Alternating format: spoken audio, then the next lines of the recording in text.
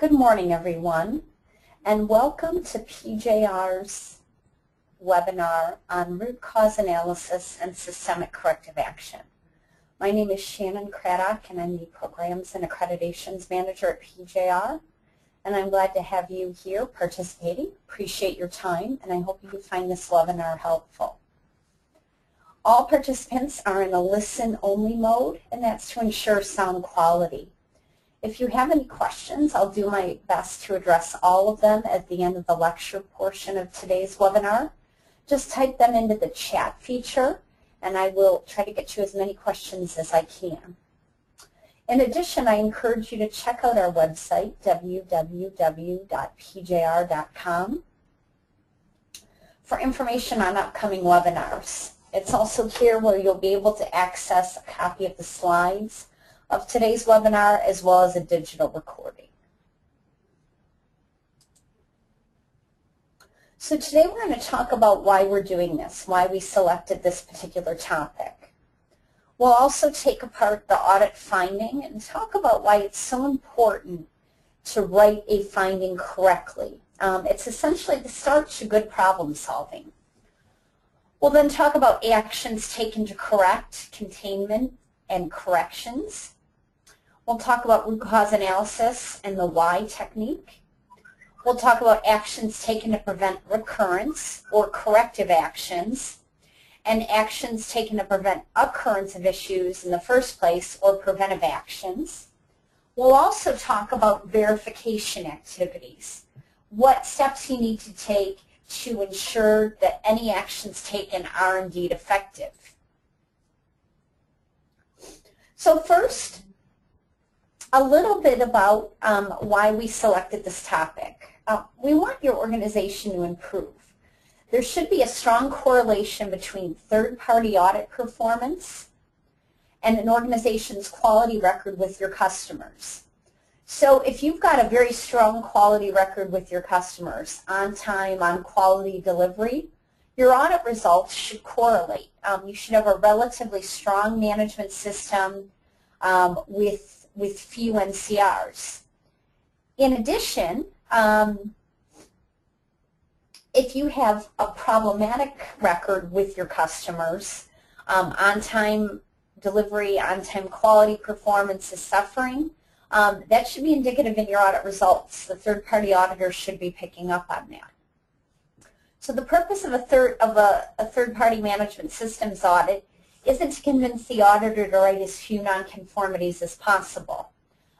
It's to accept valid nonconformities and then take systemic corrective action for each and every nonconformity that's found. And that's how we start to see this strong correlation. So let's talk about a well-written audit finding. It should have three distinct parts. First, a statement of nonconformity. Second, objective evidence, and three, a clear citation of a very specific requirement not being met. Audit findings that do not contain these three distinct parts should not be written by PJR auditors, and you clients are empowered here. Don't accept them. Kick them back to the PJR auditor if they're not written correctly. At the closing meetings, help the auditor to rewrite them. I will personally back you on this. If the auditor documents an opportunity for improvement, these should exist only as statements or recommendations. Because they're not a nonconformity, there will not be a citation of a requirement that's not being met.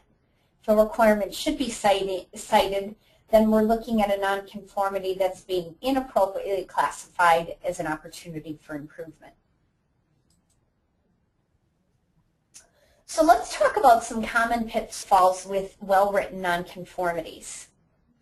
The statement of nonconformity, and we'll often see that the nonconformity or statement recorded is not the problem, but a symptom of the problem. The problem must be expressed as an issue with the system. If the problem is expressed in terms of a person or incident, it's at the symptom stage. And I see both internal and third-party auditors make this mistake. So it's important to get to the true problem, the systemic issue, or the problem-solving efforts will not be effective. Fixing symptoms will not stop the issue from recurring. In addition, a well-written nonconformity should stand the test of time. Your organization should be able to archive the nonconformity and then pull it up years later and understand exactly what the issue was. So let's illustrate this with some examples. Here are some examples of poorly written nonconformities. First example, there was no training matrix for the first shift operator running job 9954 indicating competence to run that job. Now on the surface, this seems to be a good nonconformity. We've got a lot of detail here. We know it's what particular job, we know it's a first shift operator. However, this is a symptom, not the true problem, not the true systemic issue. We are confusing objective evidence with the statement of nonconformity. A better way to write this: the system for recording employee training and competence is not completely effective. There's the word system right in the statement of nonconformity, and that's what you want to do. You want to get the problem solver to focus their issues on the systemic issue. And the particular symptom that was observed that allows us to make this statement? Well, the training matrix for the first shift operator running job 9954 indicating competence to run that job. And then we cite a requirement, in this case, ISO 9001-622E. And you'll note that we're citing this out as far as we can to the letter suffix. We're not just citing 6.2. So a well-written finding. The system for recording employee training and competence is not completely effective.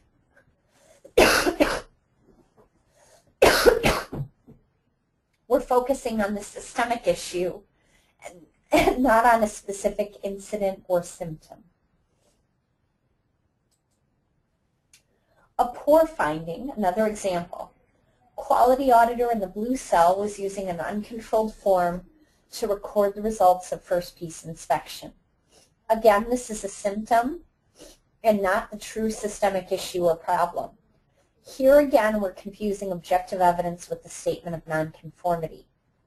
A better way to write this: the document control system isn't completely effective. The symptom that we observe that allows us to make this statement should be written in the objective evidence.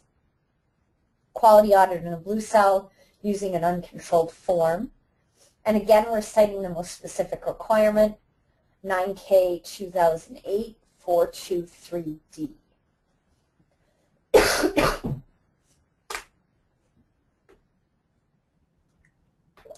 I apologize. I do have a bit of a cold, and I thought I'd be able to get through this with no issues. So a better way to write this issue: the document control system is not completely effective. We're focusing on the systemic issue and not upon a specific incident or symptom. So when you're reviewing a nonconformity, whether it's written by a PGR auditor, an internal auditor, or a customer, from a customer audit, you want to ask the questions. Are we distinguishing between the symptoms and the real problem? Does the final statement of nonconformity focus on a systemic issue as opposed to just a single incident, person, or uncalibrated gauge, for example? And are there data to assist in understanding the extent of the issue? PGR has an internal document that requires all auditors to document any non-fulfillment of a requirement as such. So we don't allow freebies, so to speak, to put it in layman's terms. If an auditor encounters an NCR, we expect them to write it up. If we don't, it's really no benefit to you. All you're going to do then is implement a correction, but you will never do true problem solving to prevent recurrence. This contributes to the diminishment of the integrity of management system certification and doesn't allow us to help you achieve better on-time, on-quality performance with your customers.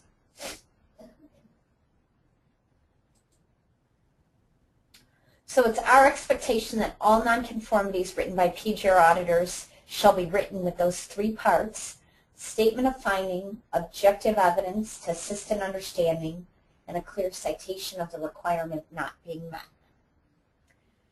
Nonconformities that are presented to you that do not have these three parts should be rejected by the auditee.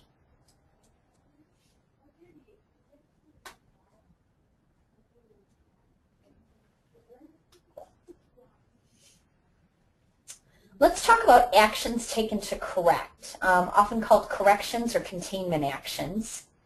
And these are actions taken with respect to the symptom or incident. They're incident-specific actions. They're very important and should be taken immediately to stop the symptoms. Actions taken to correct typically take two forms. We calibrated the gauge that was found to be in an uncalibrated state, or we controlled the form that was in an uncontrolled state. The second type is adding a layer of inspection to catch any further recurrence. However, inspection adds cost to the system, not value. And later we will learn that once corrective action is implemented, then costly added inspections can be removed from the system. You should also be performing an extent analysis, and we often see that this is missed. And it's a common reason we reject corrections from an auditee when they reply to nonconformities written by PGR auditors. So if our auditor writes up a finding and they cite two gauges that were found in an uncalibrated state, or their calibration status was unknown, the expectation is not that you just go and get those two gauges checked and validated and recalibrated. The expectation is that you look at all the gauges and make sure that it is just those two. So you're trying to determine the extent of the problem. And we expect specific detail in your response. We looked at all 140 gauges and it was only these two, or it was 10 more, and tell us what you did when you discovered that issue. Furthermore, if any product was inspected with these gauges, what did you do with that product? How did you validate its conformity? I made the statement earlier that containment actions or corrections are very specific. So in our first example, the training matrix for the first shift operator running job 9954 was updated to reflect his competency, that is, his ability to run the job unsupervised, or all copies of the uncontrolled form being used in the blue cell were destroyed. Okay, let's move on to root cause analysis. The most common pitfall with root cause analysis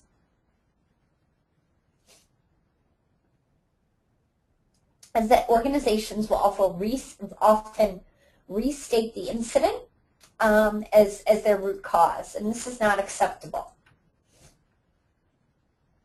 For example, the organization failed to update the training matrix for the operator running job 9954.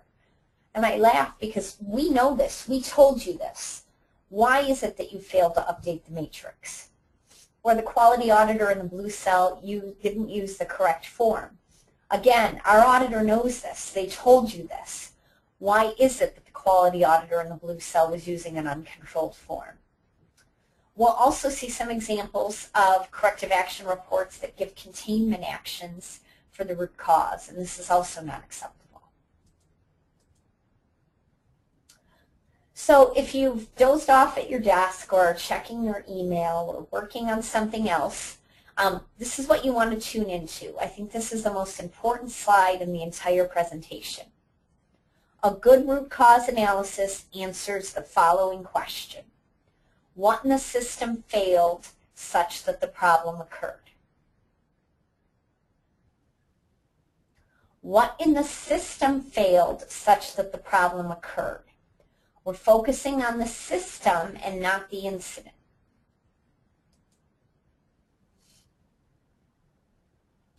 Some problems may have multiple root causes, and it also may happen that some problems have several possible root causes. If the root cause cannot be discovered, then all potential root causes require corrective action.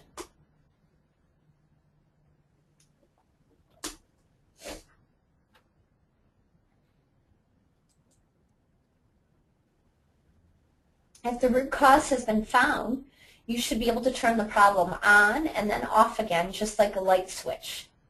If the problem cannot be turned on and off at will, then the root cause has probably not been found. At this point in the presentation, I usually share an anecdote when I used to work in automotive, and I was responsible for a Tier 1 supplier's various management systems. And we had an issue where we had a dual cavity tool, left-hand, right-hand parts. Very straightforward shoot and ship part, but there was a left hand and a right hand. What the auditor had to do was take the parts dropped by the robot onto a conveyor, identify the left-hand part and put it in the left-hand box, take the right-hand part and put it in the right-hand box. Unfortunately, operators were mixing the hands and putting them into inappropriate boxes. And we discovered, or we did our root cause analysis, and we thought that the reason that the system was failing and creating the problem, remember, what in the system has failed such that the problem occurred? Well, our thought as to what in the system has failed was the poor manufacturing cell configuration. The left-hand pack-out box was directly in front of the operator. The right-hand pack-out box was directly behind the left-hand pack-out box. And this was because the manufacturing cell's configuration was very narrow. It would make more sense that once the robot got the parts that were dropped by the robot onto the conveyor, that the left-hand box would be on the left-hand side of the individual's body, and the right-hand box would be on the right-hand side of the individual's body. But it was not. And that was due to space constraints. So what we did is we reconfigured the manufacturing cell. We spent tens of thousands of dollars moving that manufacturing press as well as the two adjacent so that we could reconfigure the manufacturing cell. Now the left-hand pack-out box was on the left-hand side of the operator's body, and the right-hand pack-out box was on the right-hand side of the operator's body. We thought we had it, but we discovered that we could not turn the problem off like a light switch. We were still mixing hands. Right-hand parts were ending up in left-hand boxes and vice versa. We couldn't find the true root. We didn't have the true root cause because we could not turn the problem off like a light switch. More on this later. There are a lot of different techniques for root cause analysis. Is not, the fishbone diagram, Ishikawa. We're going to talk today about the why technique, often called the 5 why, but sometimes you can get to the true root cause in more or less whys.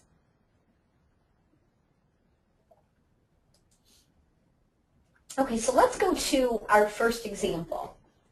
Remember the finding: the system for recording employee training and competence is not completely effective. And the symptom that allowed us to make this statement: there was no training matrix for the first shift operator running job 9954, indicating competence to run that job. In the why technique, you begin the process of asking why over and over again in order to get to the root cause. So why was there no training matrix? Well, the first shift operator failed to update the training matrix as required by the first of the month. Okay, well, why didn't the first shift supervisor follow this requirement? Well, before the end of the previous month, the HR manager would email the training matrix template to all the supervisors, but for some reason, this email didn't happen this month. Why? Well, the HR manager left the company before the end of the month, and her replacement didn't email the template. Well, why didn't her replacement email the template? Well, the procedure for training didn't include a requirement to prompt the new HR manager to email the template to all department supervisors. Now, at this point, could you ask why again? Maybe, maybe not. And granted, I will admit that this is somewhat subjective. But what you want to do is make sure that you, as the management representative, aren't doing a why analysis by yourself. You've got all interested parties, all functions in the organization affected by the finding, inputting into the why analysis to ensure that you've gone far enough. And when you have 10 people that say, yeah, we've gone far enough, you've got a lot more confidence in it if it's just one of you saying, well, I think I've gone far enough. Okay, let's look at our second example. You'll remember the document control system not completely effective, and that's because we saw a quality auditor in the blue cell using an uncontrolled form to record the results of first piece inspection. Okay, why was that auditor using an uncontrolled form? Well, controlled hard copies of the first piece inspection form had all been used up in the blue cell. So the quality auditor resulted to an uncontrolled form. Well, why didn't they just print some more? The quality auditor in the blue cell was not aware that when no hard copies of a particular form were available, that he or she could access it through the company database. Well, why weren't they aware of this? Well, they didn't even have a username and password to access the database. Well, why not? HR didn't have a policy to ensure all new hires are granted a system username and password. Again, have we gone far enough? If you've got enough people in the room that feel you've gone far enough, you can have some confidence. Please don't attempt to answer nonconformities on your own. I often joke and say, as the mother of a 3-year-old, you know, how do I know I've gone far enough? And when you get to the point where, you know, you've got a toddler saying, why, Mama, why? And you get to the point where you say, because I'm the mom and I said so. When you're going through these and you get to that point, because I'm the mom and I said so, it's just because, you know, we've gone far enough. You can have some confidence that you've taken the why analysis as far as it needs to go. Some things we will not accept for root cause. Oversight. We misunderstood the requirement. And to be honest, I've got a little bit of tolerance for this. On an initial audit, a stage 2, you can misunderstand the requirement. On surveillance audit 18, you should be understanding the requirements. So in the very, very early stage of a given certification program, you can misunderstand requirements. And it may be only during the registration audit that the light bulb goes off and you say, that's what that meant. That's fine. Your corrective action should then focus on getting training and understanding in the requirements across your organization. I forgot a couple of my personal favorites, another ISO 9001 blunder, our consultant messed up, or human error. Okay, moving on to corrective actions. Corrective actions should address the root cause. They therefore should address the question, and again, the most important statement in the entire presentation, what in the system failed such that the problem occurred? A common pitfall is that many organizations give containment actions or corrections instead of corrective actions. These are very, very different types of actions. This is not acceptable. So in the anecdote I gave about the left-hand and right-hand parts getting mixed up, the correction in that situation would be making sure everything shipped to our customer was packed correctly, adding a layer of inspection at the customer's site, and doing 100% containment. That's the containment action. The corrective action is the action taken to address the root cause, and I'll share that with you in just a few minutes. Not only should corrective actions address the system, but they should be irreversible. They should involve a change to the system. And training by itself is generally not a system change. Incident-specific actions or corrections containment actions are not irreversible. In the automotive industry, corrective actions should prompt changes to the design and process schemas and the control plan and may require a new PPAP.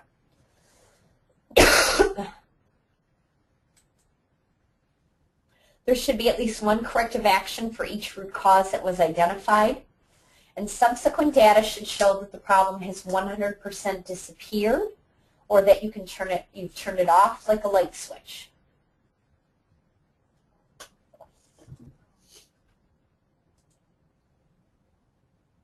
So let's go through our examples. The first finding was the system for recording employee training and competence was not completely effective. Our corrective action: the procedure was updated to include a requirement for the HR manager to email the training matrix template to all supervisors for updating before the end of a month. And the new HR manager was trained on this requirement, and she added an automatic reminder to her Outlook to perform this task. So there is a training component to this corrective action. You'll mention the prior slide just talked about this. But there's also system changes. We've changed a procedure, and Outlook reminders were added. So there is a system change to go along with that training. The important question is, does the corrective action address the root cause? Let's go back to the root cause. The procedure for training didn't include a requirement to prompt the new HR manager to email the template to supervisors. And now it does. The procedure has been updated. So this corrective action addresses the root cause. It is appropriate. Second example, document control system not completely effective. Our corrective action: the new hire work instruction was revised to include a requirement to grant new hires a username and password. As needed, all HR personnel were trained on this change. Again, there's a training component, but it's not the only thing that was done. There's a system change, a revision to a work instruction. Does this corrective action address the root cause? Remember, our corrective actions must address the root cause.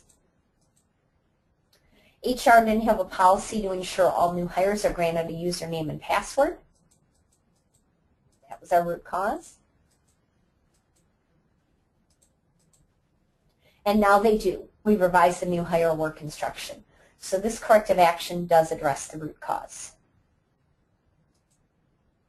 Okay, before I move on to preventive actions, let's go back to the anecdote I was sharing about my previous life working in an automotive Tier 1 supplier. Left-hand parts were being packed in the right-hand pack-out boxes and vice versa. You'll remember we convened a team, we did our root cause analysis, and we thought our root cause was the narrow manufacturing cell configuration that allowed a illogical arrangement of the pack-out boxes. So we moved some presses, we reconfigured the pack-out boxes, but the operators were still mixing the parts. So because we weren't able to turn the problem off like a light switch, we knew we didn't have the true root cause. So again, we convened a problem-solving team. And this time we invited a material handler from the third shift. And this young man said something very wise. If it was impossible to pack a left-hand part into a right-hand box, wouldn't the problem go away? And sure enough, we worked with a packaging engineer to reconfigure the pack-out boxes. And when it was impossible to put a left-hand part in a right-hand box, we had identified the true root cause, and we turned the problem off like a light switch.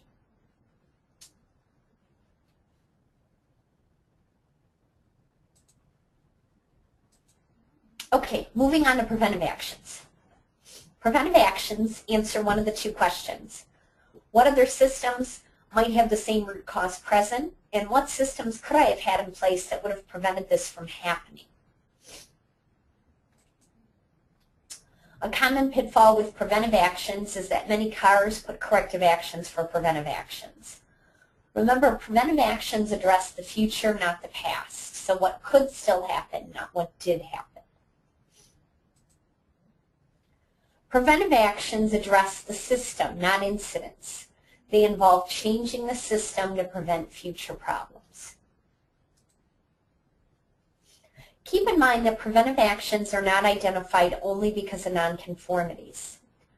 Management system standards such as 9001 or AS 9100 or TS 16949 require preventive action as a proactive process with inputs from multiple sources.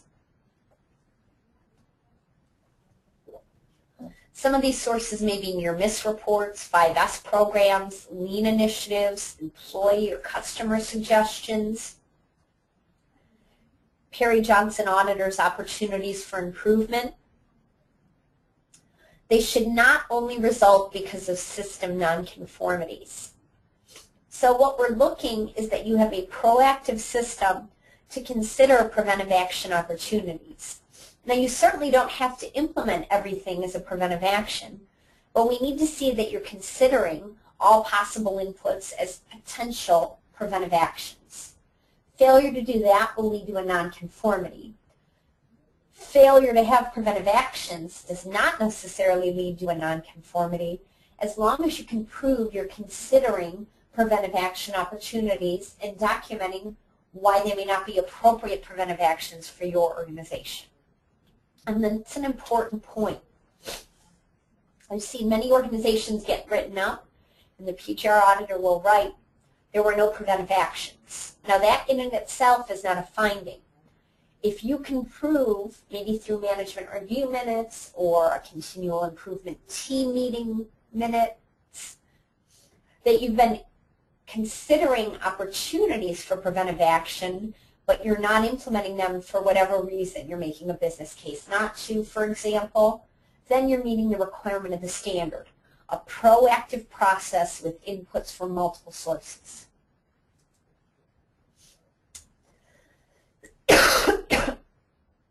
Finally, let's talk about verification.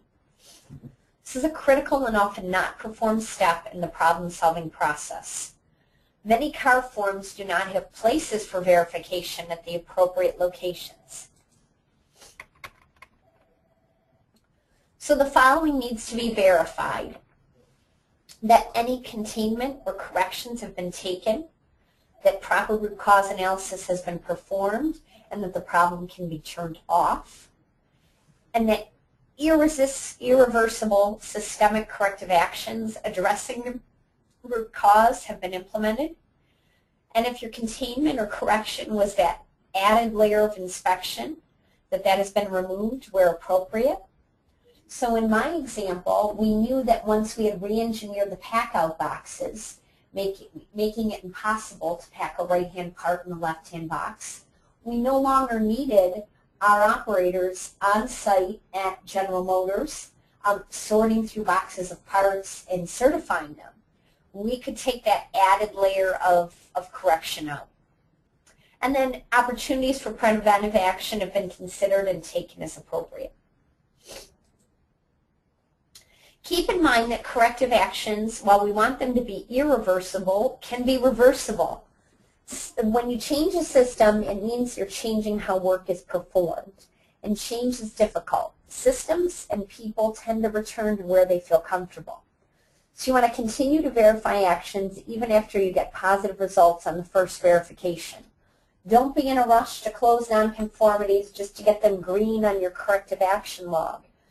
Like a good wine, you need to let things age and make sure that corrective action stands the test of time, and you continue to get positive results on your verification efforts. Our auditors do not accept root cause correction and corrective action while they're on site. We feel that this doesn't lead to disciplined problem solving, it leads to quick fixes. Our auditors do, however, verify the effectiveness of previous corrective actions from the prior audit while they're on site. I do want to acknowledge the IAOB for partial slide content. Thank you. And I will now open the chat feature to any questions or comments that you may have, and I'll try to get through as many questions as possible.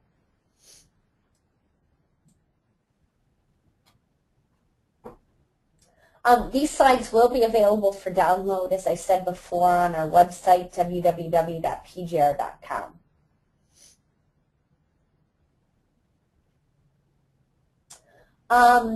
Noel is asking, what if the finding is 1 out of 100 samples? Do you consider this a systemic finding? I don't think that the issue is a major one, Noel, but it's a finding, and it should be written as such. And the intent is that you fix the system that allowed that one escape.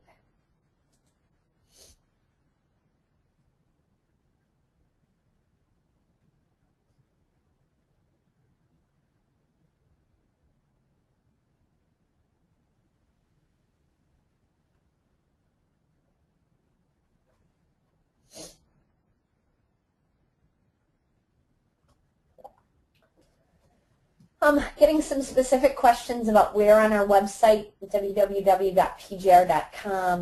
On the home page on the right-hand side, you'll see webinars, future webinars, and previously recorded webinars. Please click there.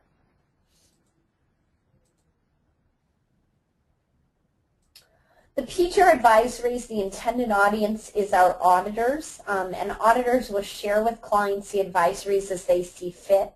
They're not available for client download.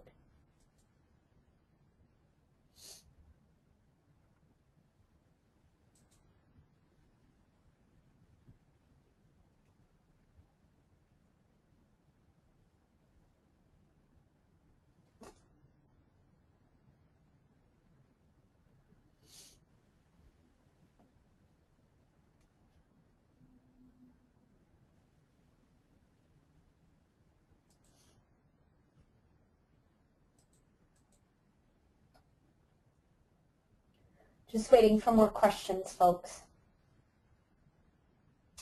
John, I don't know what you mean by foolproofing. I'm thinking you mean error, mistake proofing.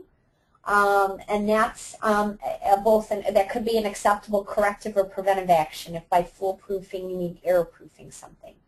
Adding sensors to look for clips, for example, on a part.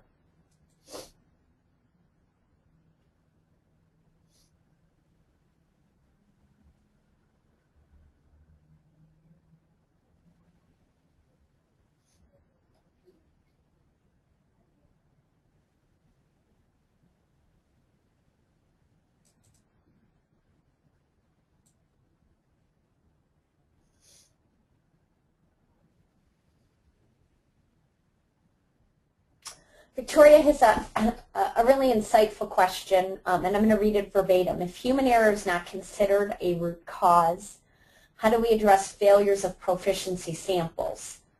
So we've got, I guess, in a proficiency test, Victoria, you've got you have a situation where you're not getting the desired results. So that could be due to a number of reasons. It could be due to the testing or evaluation protocol not being clear, the equipment itself not being calibrated. So you've got to, if a human makes a mistake, you've got to go further and ask, why did the human make the mistake? So the desired result wasn't achieved. You obviously think, okay, this person isn't proficient, but why aren't they proficient? Is the methodology flawed or not clear? Is the equipment that they use problematic? Are they using the equipment inappropriately, in which case perhaps the training they were provided wasn't clear? I hope that addresses your question.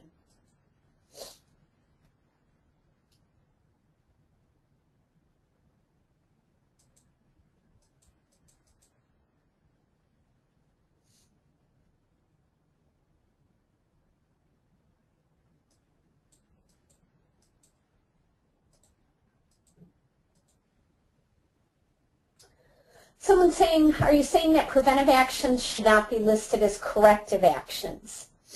Not sure what you mean by that question, Tanya. I just want to make myself very clear. When you're doing, if there's a nonconformity and you're doing your problem solving, you implement a containment and a correction, go through your root cause analysis, implement a corrective action to address the root cause. That corrective action report should be an input to your preventive action system. Will it always result in a preventive action? No, but it should be an input to the preventive action system.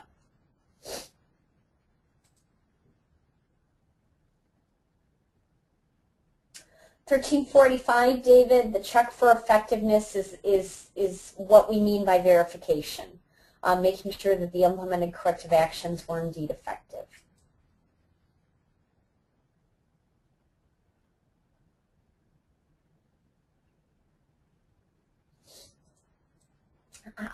Jasmine is asking, how does an auditee reject a PGR finding if it doesn't contain all three parts?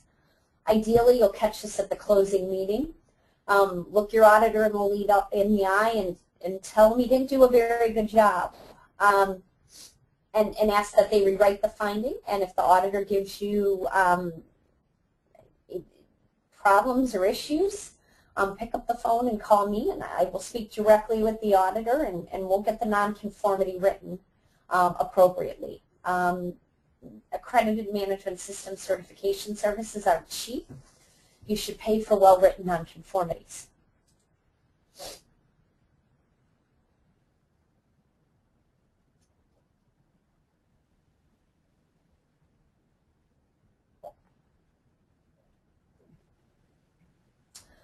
Mike's asking, how do you solve or take corrective action against an operator that does not follow the written instruction? Okay, you've got to, the problem solving should focus on why is that operator not following the written instruction. And before you say that it's a bad operator or a bad employee, you want to make sure that the instruction is as clear as possible, that they understand it. Maybe ask them to take you through it. Maybe ask them to explain it to you in your own words. Systems have the issues, not the people, is the point that I'm trying to make. So you need to rule out that you in fact don't have a person who just is being defiant to be defiant. And if you determine that that's what you have, then you need to decide what you're going to do about that employee. But the assumption is not that the operator is making an error. The system's allowing him to make an error. So you've got to figure out, is the work instruction that they're following not clear? And rule out those things before you make that statement.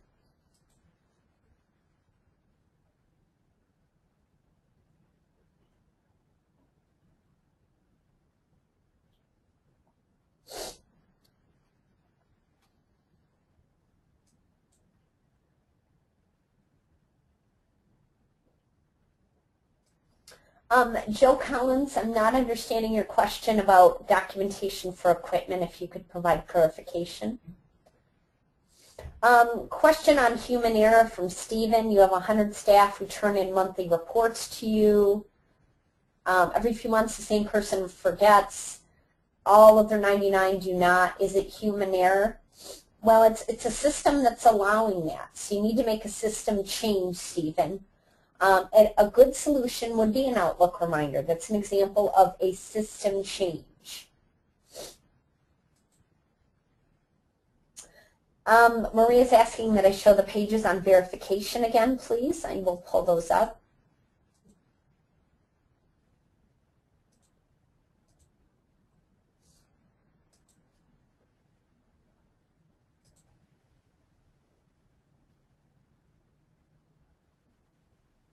Great question from Sam. To submit a corrective action to PGR for a write-up that was issued, does the verification have to be complete, or can it have a timeline to complete the verification before PGR accepts the corrective action? Sam, I'm going to expand on this. And Aerospace and TS 16949 have their own rules, but in general, we will accept corrective action plans for all minor nonconformities on ISO 9001, 14000, 1345 audits. For major nonconformities, we need to see that the corrective action has been fully implemented. Now, it doesn't have to be verified, because you may keep it open for 6 months to verify that it continues to be effective and that people and systems aren't returning to where they feel comfortable. For aerospace, before we issue a new cert or a recertification, all actions, even for minor nonconformities, have to be fully implemented.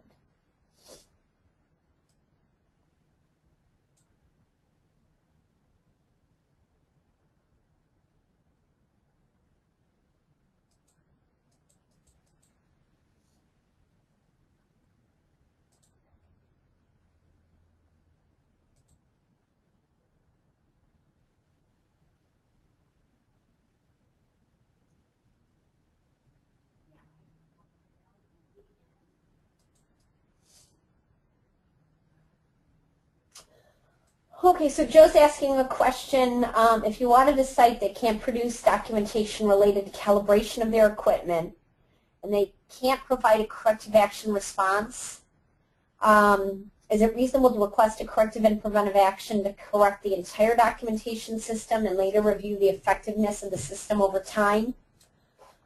To Joe, I'm not sure I'm understanding your question, but this is, to me, is a fundamental failure. An organization that can't produce documentation relating to calibration, which is a required record, would result in a major nonconformity against their calibration system. Major nonconformity against 7.6. This is such a serious issue, it might lead to them not getting recommended for certification or certification being suspended.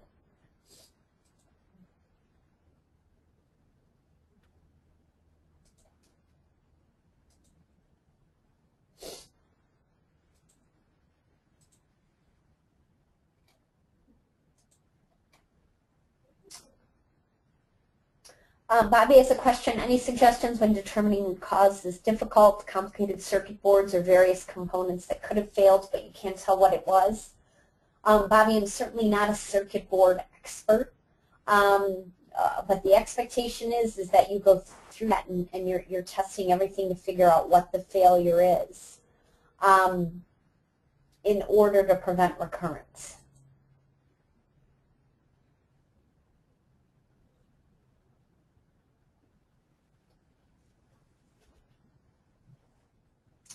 I'm going to wait a few more minutes to see if we get any other questions.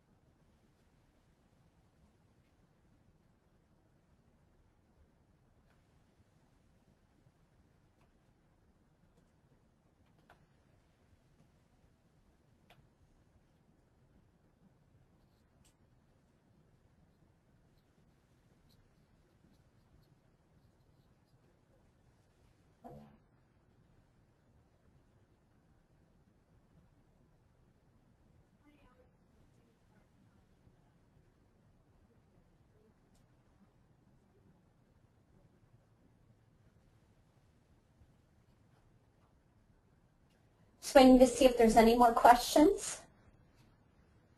Please type them into the chat feature and I'll try to answer as many as possible.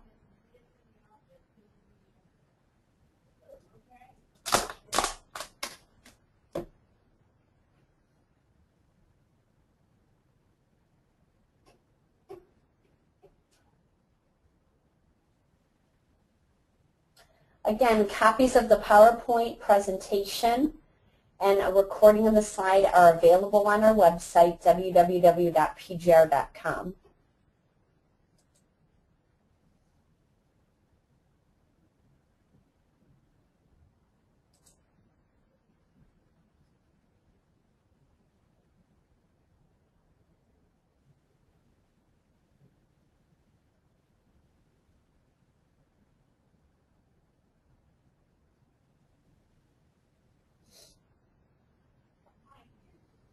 Just going to wait another minute or two to see if there's any other questions.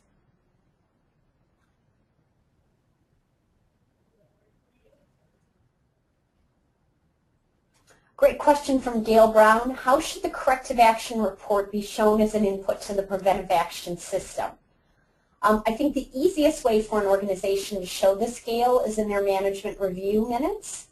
And under the section that requires them to discuss corrective and preventive actions, they would say, you know, on our last PGR audit, we had 3 opportunities for improvement and 2 nonconformities. We're going to go through these one by one and decide if any preventive actions should result. Maybe we can apply the corrective action to a related process. Maybe we can apply it to another plant or a sister company, etc.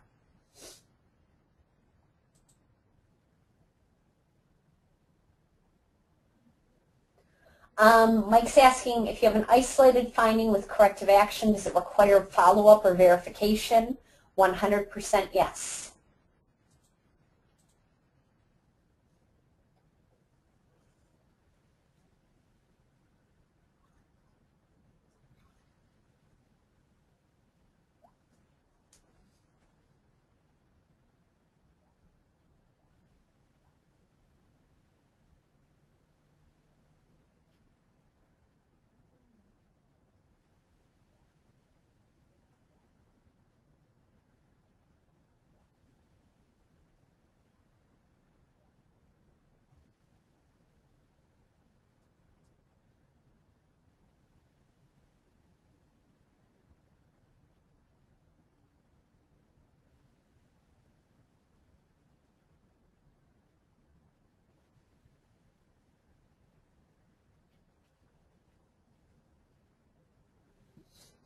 Rick's asking me to give an example of reversing a verification.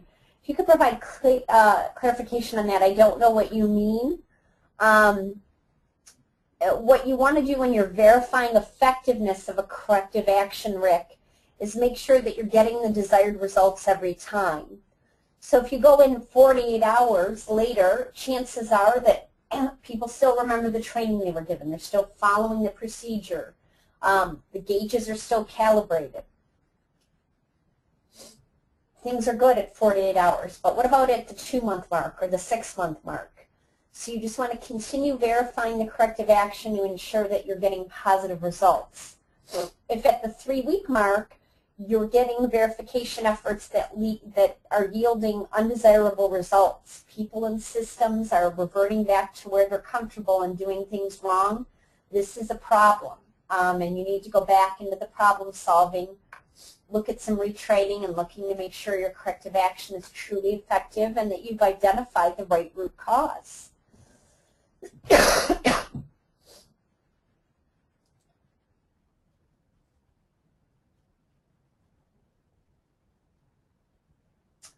Dijon is asking for a major finding, what's the time allocated to provide the corrective action? Again, it's standard specific, usually between 30 to 60 days. Some of the more tighter time frames being for aerospace. But usually requiring full implementation, meaning actions implemented, not a plan to implement them in the future, having them implemented within 60 days. Presentation can be downloaded from our website, www.pjr.com.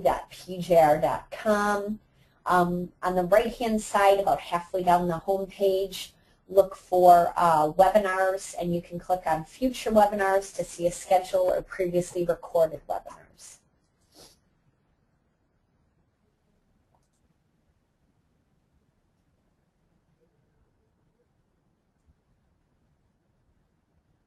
Just going to wait for another minute to see if there's any other questions.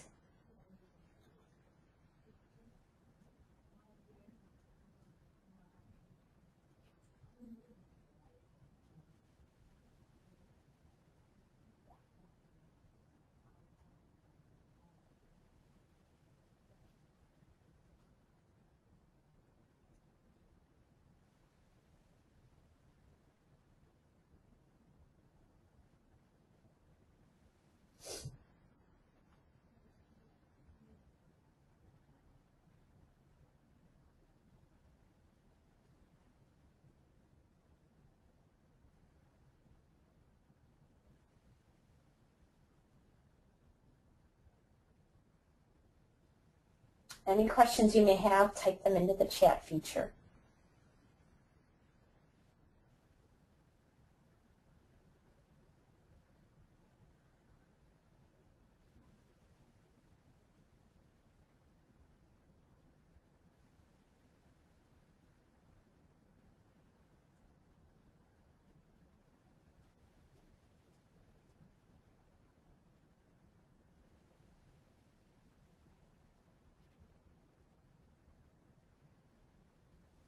Okay, folks, thank you for attending today. I hope you found the webinar helpful. I apologize for the quality of my voice, and I hope you were able to understand me with this cold. Please check our website for information on future webinars and to access a digital recording and the slides from this webinar. Thank you and have a great week.